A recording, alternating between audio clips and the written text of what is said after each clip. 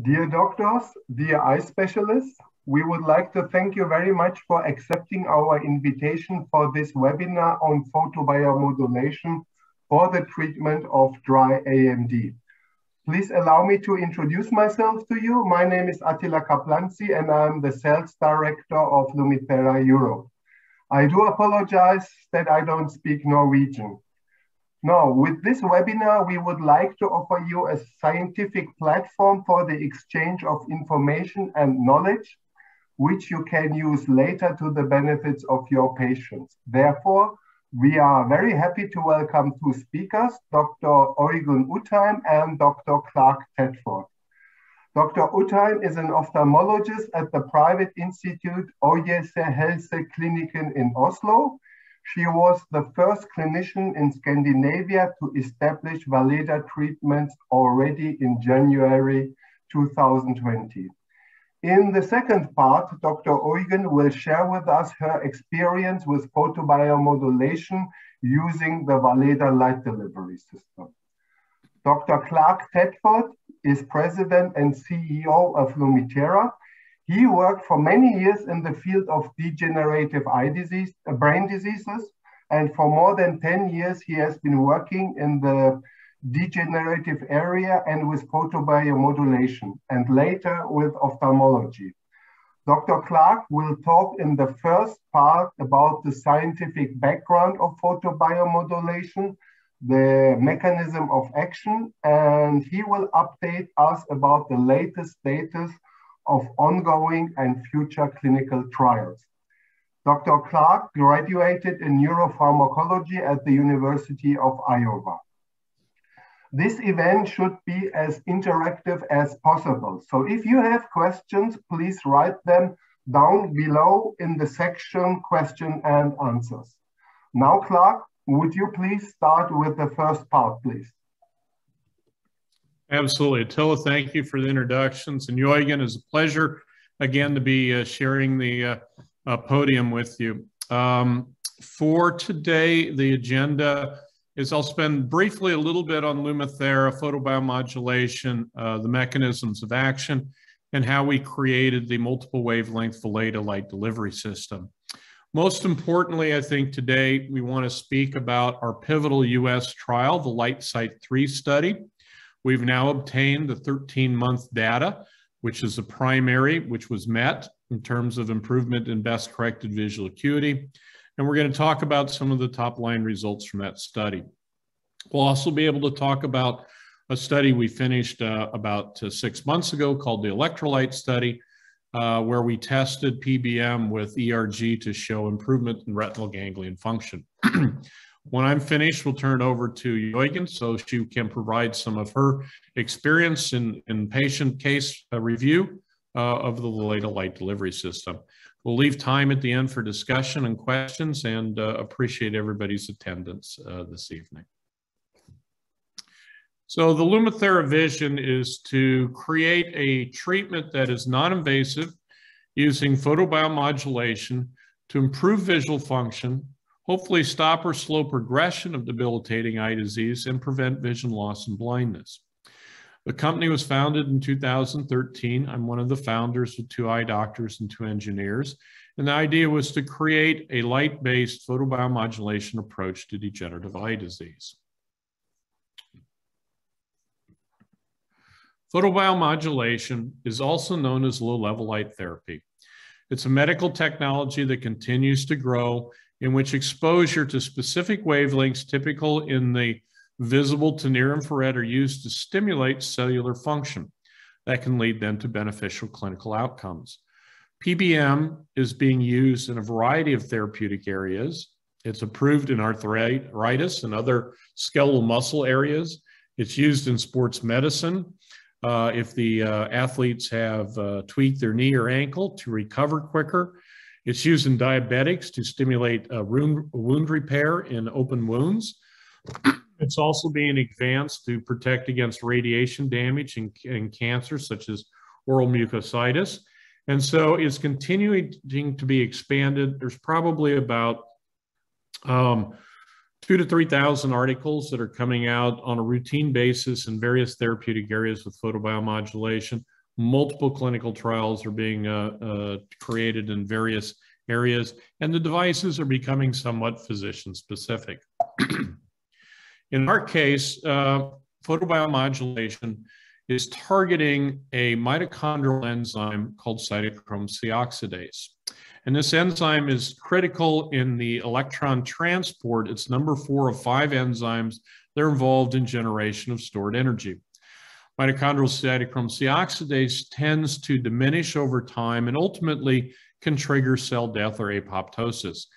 It's a key regulatory then in metabolic activity for the cells, and high energy demanding cells like neurons and retinal cells tend to be susceptible to diseases as we get older.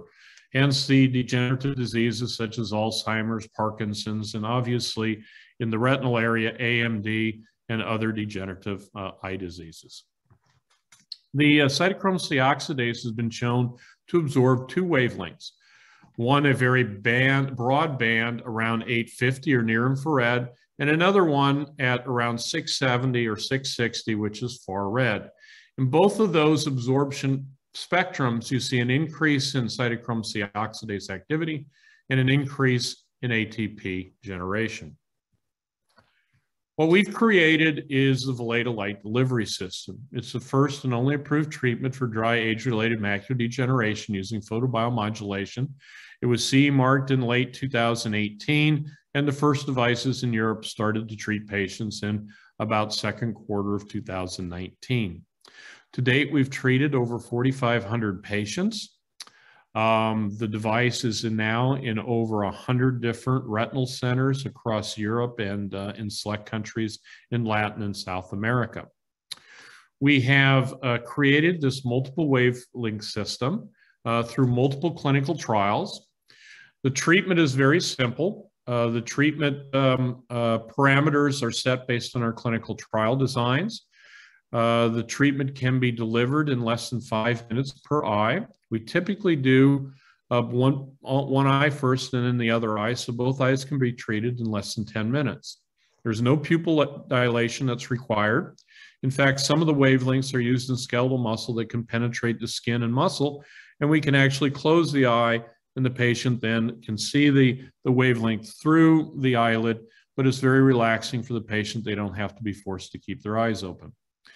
We do flexible 9 sessions over 3 to 4 weeks, typically no more than 3 a week. And if you miss one, come in on the 4th week. And that provides an upregulation of the pathway and sustained benefits. And so right now in Europe, we're looking at patients coming in for retreatment around 4 to 6 month intervals. And we'll show some of the clinical data to support that. The mechanism, as we've shown and alluded to earlier in the slides, are targeting this enzyme cytochrome C oxidase, which is shown on the left in this cartoon. And the 2 wavelengths are absorbed by 2 different metallo components, copper A and copper B, that help drive the reduction of oxygen to water and the restoration of the proton pump. This proton gradient is used by the next time ATP synthase to create stored energy. And so 2 of the wavelengths were selected very closely related to being able to activate the 2 substrates for cytochrome C oxidase activity. A 3rd wavelength, 590 or far yellow, was inserted because of its ability to inhibit VEGF expression in cellular works in retinal epithelial cells. It also improves phagocytosis, and we felt that this would be useful in removing some of the deposits of lipofuscin that we see as part of the disease. Currently, Valeda has gone through multiple clinical trials. In 2021, 3 clinical trials read out positive data. Our European post-marketing study finished and showed an improvement in BCVA, as well as other key components that we'll talk about today. In addition to that, the electrolyte study, which we'll talk about today, completed, showing improvement in retinal ganglion function after 1 round of PBM treatment. Early work by one of our German KOLs showed that in patients with good vision and DME, we can reduce intraretinal edema, and that was presented at last year's ARVO meeting and is being written up for publication. But today we're going to focus mainly on the US LightSight 3 pivotal study. It's a sister study to our European study, and we've now reached the 13-month endpoint, which is a primary endpoint for efficacy, and we have top-line data. We, in addition, have other studies that are ongoing, and we can briefly talk about that during the Q&A. So to give you an update on the top-line safety and efficacy data at month 13 in LightSight 3, we enrolled 100 subjects across 10 top retinal centers in the U.S. Stanford University, New York Eye and Ear, Duke University were all contributing universities, as well as several private retinal centers as well. These top 10 centers, you may know, they're all top research centers and retinal specialists that are involved in not only device, but also many drug studies. We enrolled 148 eyes and 100 subjects of intermediate dry AMD. The study design was a double-masked, randomized, sham-controlled parallel group multi-center study to assess safety and efficacy of photobiomodulation in intermediate patients with dry age-related macular degeneration. The inclusion criteria were patients had to have some vision loss from 2032 to 2100 and no central GA in the central fovea or central macula, 1 millimeter. The patients were randomized into two groups, either the PBM with the active 3 wavelengths or a sham, which went through the same 4-minute procedure, but the fluence was reduced 50 to 100x, reduced in the 590 and 660, and the near infrared was turned off.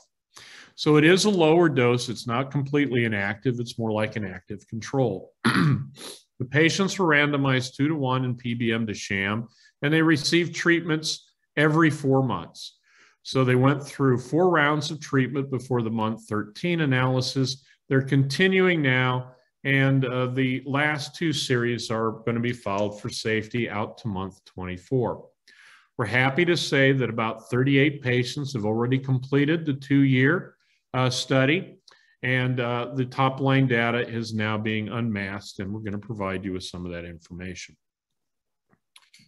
The baseline characteristics were 148 eyes, PBM to sham, 2-to-1, predominantly Caucasian and female at 68%. The mean age of the patients were about 75 years of age, and the time from diagnosis was just under 5 years. In the United States, ARED supplements are predominant, and in this case, in the study, about 86% of the patients were on ARED supplements. We did stratify, so the centers were balanced between patients that either were on or were not on ARED supplements. The patients started out with a pretty good letter score. So these patients had either 70 to 70.7 letters in either the sham or the active group, and that's just about a little better than 20/40 vision. The majority of these patients were AREDS category 3 patients or intermediate dry AMD patients. The compliance, despite the fact that this was done throughout COVID, was very high, with 87% of the eyes making the 13-month and 78% of the sham eyes meeting the 13-month visit. So the top-line data is shown here. In green is PBM, in yellow is the sham, and you see an increase in best corrected visual acuity letter score throughout baseline to month 13. At month 13, this was statistically significant from the sham treatment and the p-value of 0.02 at month 13. The first of the secondary measures was within group, and from baseline to month 13, we saw an increase and consistent improvement in letter score with a 5.5 letter gain at around month 13, and that was significant almost throughout the whole study, starting at month 1 after the first round of treatment. We look at that a little bit more carefully and look at the distribution of those patients. We see a significant number of patients that gained from 5 to 9 letters, 10 to 14, even some that had 15 and 20 letter improvements. There was clearly a shift in improvement of BCVA letter score with the PBM versus the sham treatment. In fact, about twice as many patients lost letters that were treated with sham versus those that had PBM treatment. So a clear shift into the BC letter improvement side. Looking at the responder distribution, we can see that over 55% of the PBM treated eyes responded with at least a 5 letter gain, And that group had a mean of 9.7 letters. So that's these 4 groups in green here that had greater than or equal to 5-letter gains. Just as importantly, about 26% or a quarter or more of the patients got at least a 10-letter gain in these 3 groups with a mean letter gain of 12.8 letters. And even a small but significant portion, 5.5% of the patients, got anywhere from 15 to 20 letters. So clearly a significant shift to improvement in BCV letter score with routine treatments every 4 months with the Valeda Light Delivery System. The flip side of that, looking at letter loss, we saw more patients that had letter loss in the sham group than in the PBM group. There was 1 patient that lost 20 letters, but it was a pre-diagnosed cataract patient that saw worsening of the cataract through the treatment, and we'll do a further analysis without those cataract patients during the study. To put this into perspective, 2 of the largest studies that looked at GA progression in dry AMD were the lampalizumab studies by Novartis. And those studies were each around 900 patients, the Chroma and Spectre trials. They each had around 300 sham patients. And the take-home message from this study is while the complement inhibitor did not work, there was a significant risk for letter loss. In fact, in the 48-week trial, there was almost a 5-letter loss in the control arms for both of these studies. In contrast, you can look at the PBM treatment. These patients are intermediate. They have vision that's better than 20/40. In the Chroma and Spectre trial, these patients did have either unilateral or bilateral GA, but typically these patients greater than 60% have better than 20/50 vision. And so what you see is that treating the patients prior to getting GA, where you have a slippery slope and a loss of vision, can really help improve vision and restore some of the early vision losses. And I think this is critical because it indicates how important it is to treat early before you get to GA, where you have now scar tissue and you've lost permanently visual function. So in summary, we saw patients with intermediate dry AMD showed a 1-year decline of about 1.6 letters in other trials. In several studies that look at GA, you can see significant loss in the early onset of GA, about 5.5 letters in one study. And other studies show that 67% of the patients lose their ability to drive in less than 2 years if they have visual acuity in the better seeing eye, but had GA. And a subset of those patients showed that the better vision eye actually loses vision quicker. And so what we're talking about here is an ability to treat patients early on before we get to that point where you have geographic atrophy. In terms of anatomical benefits, we've seen in other studies reductions in drusen volume in later stage patients. In the LightSight 2 and the LightSight 3 in intermediate patients, the amount of drusen is smaller, but we still see an increase in drusen over time in the sham, where virtually no drusen deposition is seen at baseline to month 13 in the PBM treatment groups. And this was confirmed in the LightSight 3 study with what we saw in LightSight 2, our European study. And as you can see, by about 1 year, the differences are becoming markedly different between the drusen deposition in these patients. The safety of the product has been very positive, a very safe profile in all of our previous clinical trials. In this study, the 13-month safety data shows really no significant changes in ocular adverse events. We also have the non-study eye as well, and it shows a very comparable, if not better, profile than in the non-study eye. Again, additional general orders and administrative site conditions, infestations, infections really showed a very clean profile for PBM and the sham treatment group in this study. So overall, in summary for the LightSight 3, we got a very significant improvement in BCVA at the month 13 with a p-value of 0.02. More importantly, the BCVA improvement showed a significant number of patients. Over half the patients gained 5 or more letters, and over 26% of the patients gained 10 or more letters with a mean of about 12.8 letters. We did not see any difference in low-level BCVA or Morse contrast sensitivity, but these patients had pretty good vision to begin with. And talking to some of our retinal experts, low-level BCVA doesn't track with the early intermediate patients. We do see a numerical increase in drusen deposition in the sham with no change in drusen deposition in the PBM, and a significant correlation was seen between BCVA and drusen volume. And finally, an excellent safety profile in LightSight 3, which is consistent with what we've seen in previous trials.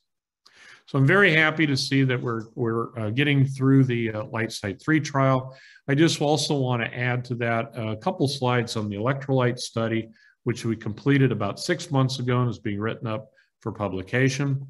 This was a study where we added a biomarker, ERG or electroretinogram, and we looked at during the course of one round of treatment and then through 6 months of follow-up, was there a change in the retinal output during the course of PBM treatments. We also looked at standard imaging and standard BCVA and contrast sensitivity measurements. Similar in terms of age and 5 years from diagnosis. The outcomes very briefly, we did see a significant improvement in ERG function in the multiluminance protocol as well as others. We saw about a 12-letter BCVA improvement, an improvement in contrast sensitivity at all three distances, and drusen reduction in select patients with no AEs. To look at it a little closer, this is the core of the study. We measured baseline ERG, and then following the first, second, and third week of treatments, where the patients were treated Monday, Wednesday, and Friday. And what we saw was an increase over time in the magnitude of ERG response using a multiluminance protocol. This showed that over the course of 3 weeks, most of the patients showed an improvement in retinal function. In fact, about 50% of the patients maxed around 2 weeks, and it indicated we may be able to use ERG as a functional vision biomarker to not only optimize the number of treatments for the patient, but also as this returns to baseline to identify when the patients need to be retreated. Here's an example of the printout from the diopsis ERG devices. You get both the magnitude and phase, and you get a quadrant diagram that shows the patients had impaired vision. Normal patients would be over in the right lower quadrant. And you can see after 3 weeks of treatment, we saw a nice increase on the ODI in both magnitude and phase from baseline, and a nice increase in magnitude in the OSI. The phase did not change much, but started out around 96% and went up to about 98%. And importantly, you can see the improvement now in vision in both eyes into the normal vision quadrant. And so this printout is done without about a 5-minute protocol that shows you that the ERG was successfully taken and gives you the increase over multiple luminous studies over the course of about 5 minutes. So in summary, we've now got 4 studies that are pretty much completed or at least have gone through their month 13. The safety data has been excellent in all these studies. The efficacy has been consistent as we've been continuing to build the clinical database. We've been very happy with the improvement both in their clinical studies, but the fact that our commercial use is matching the results we see in our clinical studies. And so just to point out some of the pathological changes, we do see drusen pathology. This is a patient from the LightSight 1 that showed remarkable reductions in drusen after 1 year and 2 rounds of treatment at 6-month intervals. There's still a little drusen here, but you can see a nice concave central macula, and this patient improved in both BCVA and contrast sensitivity. Likewise, some of our doctors in Europe now have looked at other maculopathies. This is a retinal epithelial detachment with significant edema and significant vision loss. And after 3 weeks, we see a nice improvement in absorption of the edema, and a 23-letter gain was seen in this case study. So we are seeing the expansion in the other acute injury, inflammatory type of injuries. Also, similar to what you saw in Light Sight 3, we are seeing drusen deposited over time. This is Light Sight 2 data, which really showed no significant drusen deposition in the PBM arm, or in the sham arm, we see drusen continue to accumulate in the pathology. And likewise, looking at general atrophy or geographic atrophy, we do see an overall decline in the growth of the GA lesion. If we do a least square roots analysis of that, you can see that the patient numbers are small in this intermediate study, but they're consistent with what's been seen in the Oaks and Derby study by Apellis in terms of the reduction in GA lesion growth. And so with future studies, we hope to continue to show long-term disease modifying benefits. And so with that, I'd like to stop and turn it over to Øygunn so she can provide some of her case study experience. So Øygunn, would you like to take over? Thank you so much, Clark, for an always interesting presentation. And I'm looking forward to sharing with you some of my own experiences. Before I start, are there any in the audience that would like me to continue in English, or could I switch to Norwegian? If you are not Scandinavian speaking, it will be good if you can just say so that we are including everybody in the next session. So if I'm not hearing anything or seeing anything in the chat, I will switch to Norwegian because I'm a little bit freer in that language, but feel free to just tell me if not. Så da går jeg over til norsk, og dette her det et bilde av en av de første pasientene våre som vi fikk gjort Valeda-behandling på, og akkurat som Clark har fortalt oss, så dette en ganske enkel behandling å administrere både for den som gjør det og for pasientene å ta imot, lavrisikobehandling uten noe ubehag forbundet ved seg. So next slide, please. Og dette et bilde av klinikken vår, Øyehelseklinikken, som lokalisert i Oslo, og en av fordelene kan man kanskje si ved å jobbe her i klinisk praksis hvor vi ikke har noe offentlig støtte, at vi har jo en mulighet til å tilby behandling som foreløpig ikke innenfor det offentlige. Og det var derfor vi hadde mulighet til å være såpass tidlig ute med Valeda, som godkjent av EMA og Legemiddelverket, men foreløpig ikke en del av det offentlige helsetilbudet. Ja, next slide, Clark. Og når vi skal vurdere disse pasientene, så kommer de til oss fordi de har fått høre om oss, enten via media eller Blindeforbundet, og de fleste av pasientene våre har to ting felles. Det ene at de har kjent AMD, og det andre at de har familiemedlemmer som har fått veldig dårlig syn på grunn av AMD.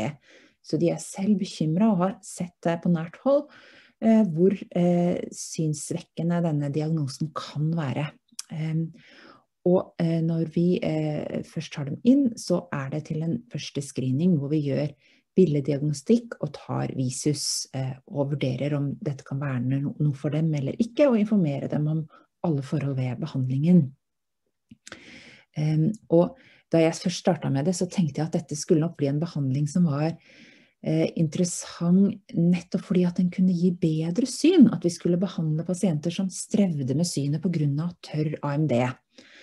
Og for noen så det sånn, det noen som kommer inn med begynnende synsforstyrrelser, som for eksempel at bokstavene hopper og danser når de leser, at de har litt problemer med dagliglivet og daglige funksjoner, og som merker en bedring etter behandling. Men som vi så på resultatene fra Light Sight-studiene som Clark presenterte, så det ofte ganske små endringer i visus. Det noen som har store endringer, men ofte det små. Så det en del historier folk forteller oss om at de kan se for eksempel klarere tekst på TV, eller var en som så et landemerke på den andre siden av fjorden som de ikke hadde sett på mange år, en campingplass, eller det kan være folk som synes at flaggstangen har blitt rettere, men veldig ofte så sier de at ja, de litt i tvil, kanskje litt klarere, eller de merker ingen forskjell.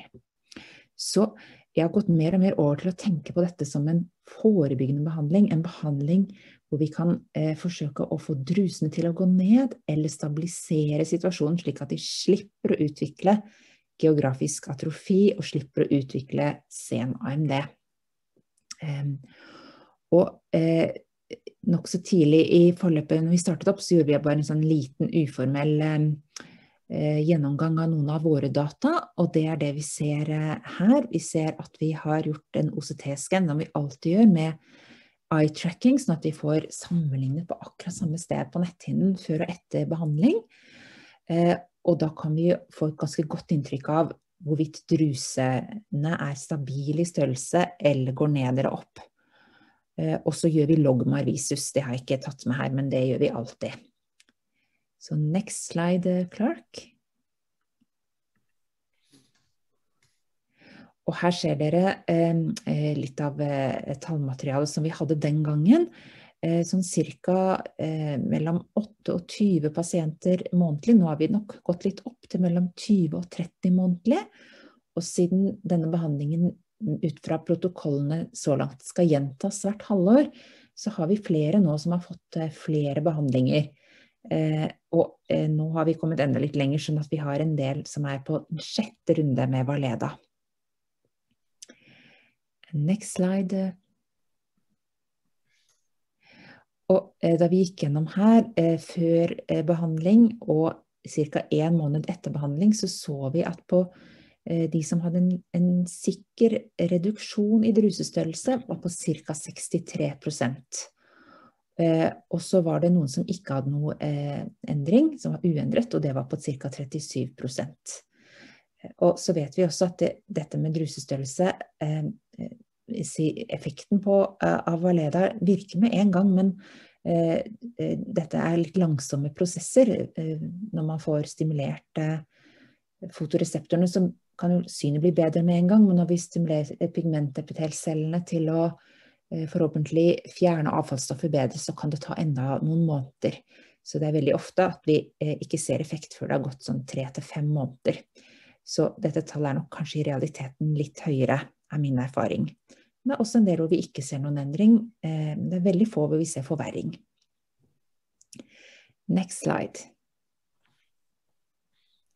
Så nå skal jeg gå litt over til case report, og jeg har 4 stykker, og her har jeg egentlig fokusert nettopp på det vi snakker om anatomiske endringer og mulig forebyggende effekt og mulig synsbevarende effekt framfor akkurat den synsbedringen. Dette en dame født i 39 som har, som dere ser på høyre øye, en våt AMD med blødninger og ødem, og på venstre øye en tørr AMD. Og ved baseline så var visus på høyre øye 0,25, desimalvisus dette her, og på venstre øye 0,63. Og denne pasienten hadde jo ingen store synsproblemer i det daglige, og den var nyoppdaget en måte, så hun gikk og fikk anti-VEGF-behandling på sykehuset. Next slide. Og dette det venstre øyet, det var det som var egnet for Valeda-behandling, og selvfølgelig veldig viktig at ikke den Valeda-behandlingen kommer i konflikt med den kjempegodt dokumenterte viktige anti-VEGF-behandlingen hun fikk på sykehuset, men det fikk vi fint til. Så her ser dere hvordan det går fra øverste bildet som baseline til det nederste bildet som fra oktober 21. Og så ser dere visusangivelsen for hver follow-up til venstre. Og dere ser at visus holder seg stabilt på 0,63. Og så ser dere i netthinnene at de her drusnoide peddene går gradvis ned, og drusestørrelsene går gradvis ned. Og vel å merke, ikke på bekostning av, eller det ikke fordi at det blir økende geografisk atrofi. Vi kan se litt tegn til sånn inkomplett atrofi, sånn irora, på siden av fovea. Men det har vi muligens litt tegn til allerede fra starten av. Men i sentrum så er det bevart, og i all hovedsak så ikke dette noe stort preg av geografisk atrofi. For det klart at hvis drusen hadde gått ned, men var blitt erstattet av geografisk atrofi, så ville jo pasienten ha progrediert, at det hadde vært en uttrykk for en forverring, men det det altså ikke her. Ja, så next slide. Så for denne pasienten så ser vi at over tid så har det en god effekt, denne behandlingen. Og dette ganske viktig for henne, fordi at hun har våt AMD i det høyre øyet, og en skikkelig høyrisikopasient for å få dårlig syn på begge øynene.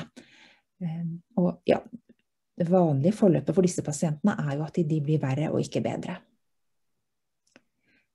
Next slide. Så dette kasuistikk nummer 2, det en mann som født i 1943 med kols. Så han har vært røyker, men nå har han sluttet.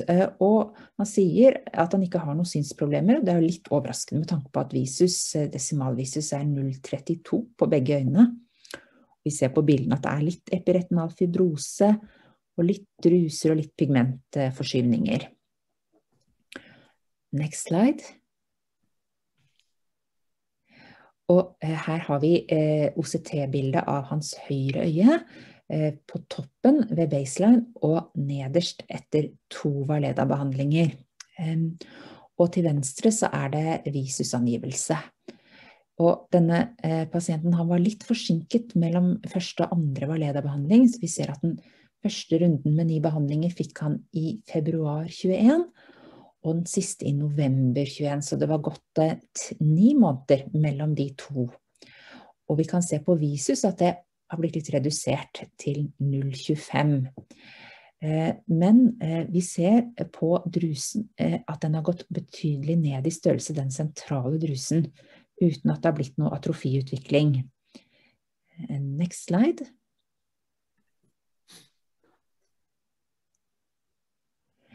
Her det venstre øyet hans, det samme her med at visus har gått cirka en linje ned, og det ganske uforandret her da, på dette bildet, min tolkning av det. Med litt sånne pedder og litt sånn uryddig, men ikke noe økende atrofi, og ikke noe vekst av noen druser. Next slide. Så her har vi også et eksempel på en pasient som hadde god effekt på druser, og så har han gått litt ned i visus, og det kanskje fordi at det gikk litt lengre tid da, slik som studiene viste at etter et halvår så var visus tilbake igjen på baseline, og da var det på tide å behandle på nytt for å få opp visus igjen. Men pasienten har jo ikke noe økende AMD, tvert imot en bedring i det anatomiske, så det jo sannsynlig at når han får ny behandlingen, så vil visus ta seg opp.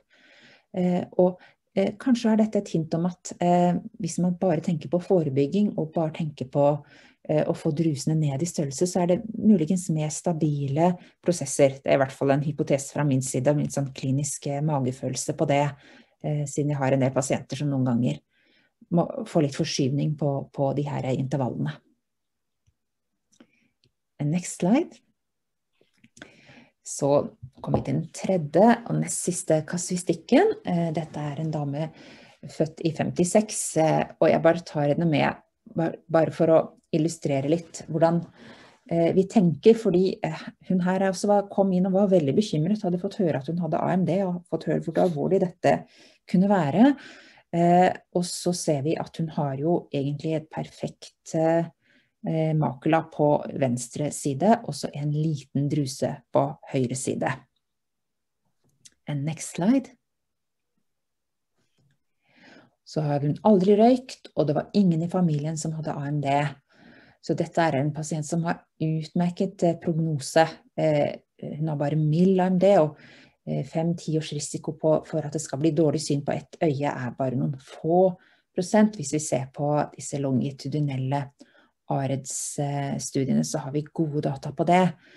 Så hos henne så kunne vi jo berolige og si at det er selvfølgelig ikke galt å behandle, men det er kanskje ikke nødvendig heller. Og i den andre ytterligheten så har vi kanskje pasienter med veldig langt kommet geografisk atrofi, hvor det er ikke så mye hensikt i å behandle. Så det er disse med gruppa med intermediær AMD og familiehistorie som er de som vi stort sett behandler. Next slide. Den siste pasienten jeg vil trekke fram er en dame født i 44, ikke røyker, hun har reumatoid artritt, og for å bedre plagene for sin reumatoid artritt så hadde hun 6-12 måneder før hun kom, startet Plaquenil 200 milligram. Og så underveis før hun kom så fikk hun stadig litt problemer med lesing og små bokstaver. Og så har hun en mor som også hadde reumatoid artritt og AMD, og hun beskriver det som at moren ble blind av AMD. Next slide. Og her ser vi bildene ved baseline. Vi ser at visus er jo ganske godt da, men det er absolutt litt patologi i begge makula her. Next slide. Så bare litt repetisjon av Plaquenil, klorokinfosfat, brukes for å behandle malaria og autoimmune sykdommer, sånn som systemisk lupus erythematosus og reumatoid artritt. Og har ofte få bivirkninger, kroppslige bivirkninger, men de krever at man følger med på øynene deres, for over lang tid så kan medikamentet akkumuleres i netthinnen og skape makulopati. Og denne pasienten hadde bare brukt medikamentet i et års tid, som er veldig lite i denne sammenheng, men hun hadde i utgangspunktet en AMD, og da skal man være oppmerksom på at dette er mye mer sårbare for forandringer. Så Plaquenil bør som hovedregel unngås i pasienter som har AMD, og det synes jeg av og til at vi ser at man kanskje ikke tenker over, for dette AMD er så vanlig. Next slide. Så er det en annen ting, og det er at Plaquenil også virker fotosensibiliserende, så man kan bli lettere solbrent. Og det har vært en av de tingene som de har vært veldig nøye på i studiene, at pasienten skal ikke stå på fotosensibiliserende medisiner. For man vil jo for all del ikke skade netthinnen deres. Så vi kunne ikke starte Valeda med denne pasienten med en gang. Men vi fikk henne av Plaquenil i samarbeid med reumatologen. Hun fikk startet på et biologisk legemiddel i stedet for. Og så fikk hun AREDS2-supplement, sånn kosttilskudd. Og det vil jeg gjerne trekke fram. Det er veldig vanlig bruk i USA, og så er vi ikke så flinke til å gjøre det i Norge og i Europa. Og her har vi Cochrane gjennomgang på at dette er en forebyggende behandling som reduserer utgangspunktrisikoen med 25%. Så hvis man kanskje har en 5-årsrisiko for progresjon på 40%, og så legger til ARES2, så er man nede i 30%. Det kan være veldig betydningsfullt for mange pasienter. Og det er ganske høye doser, høyere doser enn det som ofte står på pakken som man får kjøpt over disk, så man må tenke på det litt som et legemiddel og noen hensyn å ta i forhold til andre medikamenter de står på og en del sykdommer og ting man skal tenke på, men det bør vi absolutt ta oss tid til å gjøre. Next slide. Så her er det høyre øyet hennes. Ja, skal vi se, før og etter at hun fikk stoppet med Plaquenil.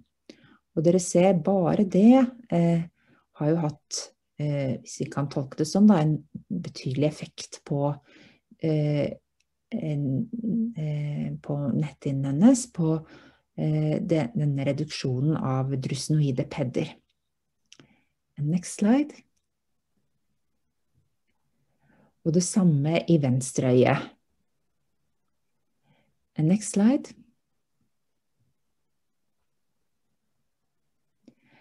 Og her har vi alle bildene, så de to øverste har dere sett før på det høyre øyet, og så de to nederste fra hun fikk startet Valeda-behandling, for etter 1 år så tok vi sjansen på å gjøre det da, for da tenkte vi at legemiddelet var ute av kroppen hennes, og da kan man se en ytterligere nedgang av drusenoide pedder og drusene på siden.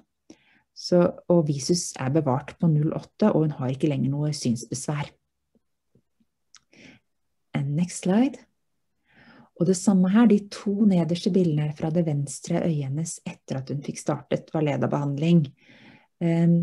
Så denne pasienten føler vi at vi har kunnet hjelpe, og understreker litt at det viktig å tenke litt helhetlig på disse pasientene da. Next slide.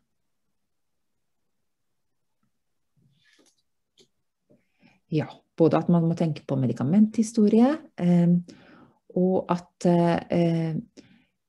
man skal unngå Valeda hvis det fotosensibiliserende legemidler. En annen, det ikke så veldig mange av dem, men en annen viktig amiodarone, som et sånn antiarytmikum som en del pasienter står på, som kan både være netthinnetoksisk og fotosensibiliserende.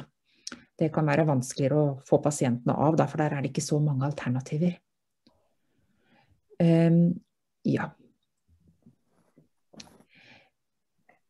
Next slide.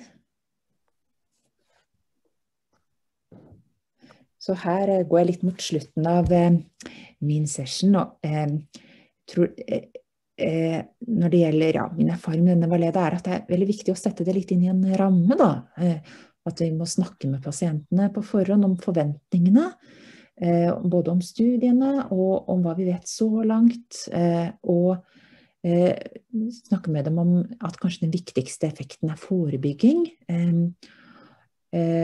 Og selv om vi ser at synsbedring og disse druseendringene relativt små, så de veldig viktige, fordi det jo et uttrykk for at netthinnens funksjon bedres. Og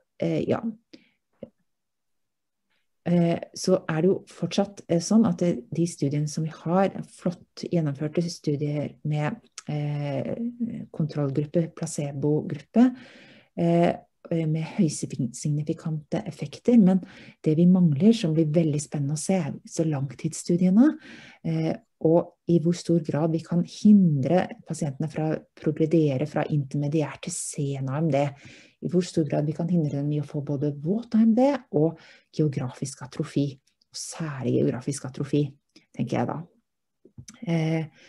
Og jeg bare synes at det har vært en fantastisk reise å få lov å følge disse pasientene, og få lov å være med og ta i bruk denne behandlingen, og jeg synes at vi må omfavne det som det såpass seriøs forskning bak, selv om det litt i tidlig fase, for dette en stor gruppe med pasienter som ikke har hatt noe særlig tilbud til før. Så det var det jeg hadde tenkt å si. So I'm about to finish now, Clark, so I think we can open up for questions. Perfect. That was great, Øygunn, and appreciate your opportunity to hear about some of your case studies. Attila? Yes, thank you very much for the excellent two presentations. There are some questions from the audience. Let me summarize. Maybe, Clark, you can tell the experience from the studies, or Dr. Øygunn, you can tell about your personal experience. How do you talk to the patients in terms of apparent vision gain? And how do you communicate with the patients? And additionally, what do you promise them? Promise in brackets them, and how you manage their expectations? And what is the percentage of patients who actually feel an improvement from your experience, Dr. Øygunn? And maybe, Clark, you can tell what is the number which we had in the studies. Sure. Øygunn, would you like to start, or would you like me to start? Well, I can start very briefly, and I think it's a good question, because that's what very many patients, of course, have on their mind when they enter the examination room. And I usually try to take down the expectations when it comes to visual gain, because as we have been seeing, perhaps the most important issue here is to prevent the drusen from progressing and prevent vision to deteriorate. Because when the geographic atrophy is present, then there is not so much we can do anymore. And then quite a few patients still report that they feel that their vision has improved. But I try not to exaggerate the effects, because as we see in the studies, the effects are important and significant, but not for most of the patient, majority, not very many letters. Yeah, I would just add to that is that let's step back and take a look at the disease, because I think that's the important thing. It's a chronic degenerative disease. And I've spent about 30 plus years in chronic degenerative disease, particularly Parkinson's, Alzheimer's. And we learned, I think in Alzheimer's, that by the time you got plaques and tangles, you may be a little bit too late. The similar pathology you see in retinal disease with deposits of lipoprotein, which leads to multiple consequences. It leads to inflammatory response that can be detrimental to the surrounding tissue. It leads to ischemia. And we know that the more drusen deposition, the larger amount of drusen deposition, the more likely you're able to progress either to later stage with vision loss or to wet form. So when you look at the overall disease, I don't think we should be promising vision improvements. We need to address the patient at the core disease. The end game for this disease is, if we don't treat patients, you have the potential of losing vision. And so we want to make the tissue healthier. And that means lifestyle changes. It means maybe vitamins as well, and other treatments that are available. Unfortunately for these patients, there are no easy treatments. And there's probably never going to be a magic bullet or one drug that's going to cure this disease. So what we have is a targeted approach around mitochondria, which is involved in a lot of these diseases. It does appear in our studies, in multiple studies, that can have improvements in BCVA. Depending on where your starting vision is, we get improvements in contrast sensitivity. We've seen quantitative improvements in fixation stability and microperimetry endpoints. ERG provides us quantitative benefits in retinal ganglion function, but not all patients are going to show across the board those improvements. We get, in the LightSight 3, which is our biggest study, we probably get patients that at least get some letter benefits, about 80%. 55% of those patients get over 5 letters, which is 1 line. And that mean that group is almost 2 lines. So there is room in those early patients where you have failing tissue, but it's still viable, that you can treat. Once you get to geographic atrophy, that's a scar that we can't fix. And so there is a continuum. The earlier we treat, the better vision you have. You're not going to get 10 to 15 letters. And the later stage patients, if you don't have viable tissue and you've lost significant vision, you're not going to be able to restore that. So it really is a difficult disease that we have very limited options. And I think we have to understand that we have to treat the disease from the beginning to the end. And if we treat earlier, you have the best opportunity to provide, you know, valuable vision for that patient through the course of their life. So that's the way, personally, I look at it from a scientific standpoint. It's complicated, obviously, when a patient comes in and is desperate and is losing vision, but you may have to have a different conversation with them. It's maybe keeping what you have. I think, Øygunn, you can tend to do that is from our discussions previously as well. Yes, I fully agree. But then once in a while, we get some really wonderful stories from patients that actually gain vision as well, and get not only on the vision board, but also changes their quality of life. Like people that are becoming more independent, like they have taken up hobbies, or they are like hunting or golfing, or they have been able to walk in the forest again, stuff like that. There are quite a few of them as well, but for the majority, the effects on vision are significant but small. Yeah, and I would tend to say that we've seen that in our LightSight 1 study, where we cast a wide net from 2040 to 2200 patients coming into the study. About 65% or more were at AREDS category 4. So they had significant GA. Only about 25% of those responded really well, and it correlated with GA in your central fovea. The ones that did better were those earlier patients that didn't have central GA, and consequently, that's why we've moved to earlier studies. But those 25%, sometimes you'll get a case where they'll have viable tissue, and you would think, yeah, it's probably not a case for PBM, but they show some remarkable benefits. So because the disease is pocketed with different areas of viable versus geographic atrophy, it's hard to determine, except on an individual case, whether that patient is going to respond, with better vision after treatment. That's my experience too. I usually, when I see center involving geographic atrophy, I recommend them to spend their money on something more pleasant than treatment that probably not will help them.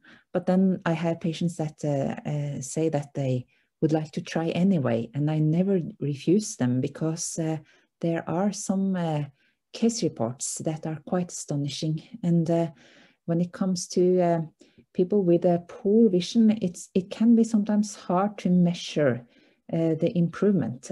But when you talk to them, they can have quite remarkable stories. So yeah, I agree. Okay. Thank you both for the interesting feedback. Another practical question is, how often is the best to treat the patients? Okay. The feedback is that we recommend 6 months, but there are some other indications from LightSight 2 or 3. And direct question is, 1 time per year is too little. So what are our recommendations, and what is your experience, Dr. Øygunn? Well, Clark is probably the best to recommend here, but the protocol says every 6 months. And then we know that there has been one of the LightSight studies try to see if there could be a beneficial effect of hormone treatment, so that the patient did not go down to baseline visual acuity again. So I think for vision, it could be a good idea to treat a bit more often. But my clinical gut feeling is that when it comes to the drusen reduction and to just stabilize, then 6 months is enough, and maybe for some patients even a little longer, but I think 1 year is too long. Yeah, I think one of the complexities of this is that this is a therapy. So there are going to be patients that are going to show remission, and you could design any number of different trials. What we've tried to do is take it as a stepwise fashion. And the very earliest, our 2 founders, they did treatment for 6 weeks and just followed the patients, and they did see remission. And even though some of the patients were better off at the end of 1 year, it probably was indicated it was not enough to do just one round of treatment. We condensed that to 3 weeks by increasing or doubling the dose or fluids. And in our first study at looking at retreatment, we went to 6 months. And we did see about 20% of those patients remissed. And then when we hit the patients again at 6 months, they came back up, those that had lost. And then at 1 year, they were starting to remiss again. So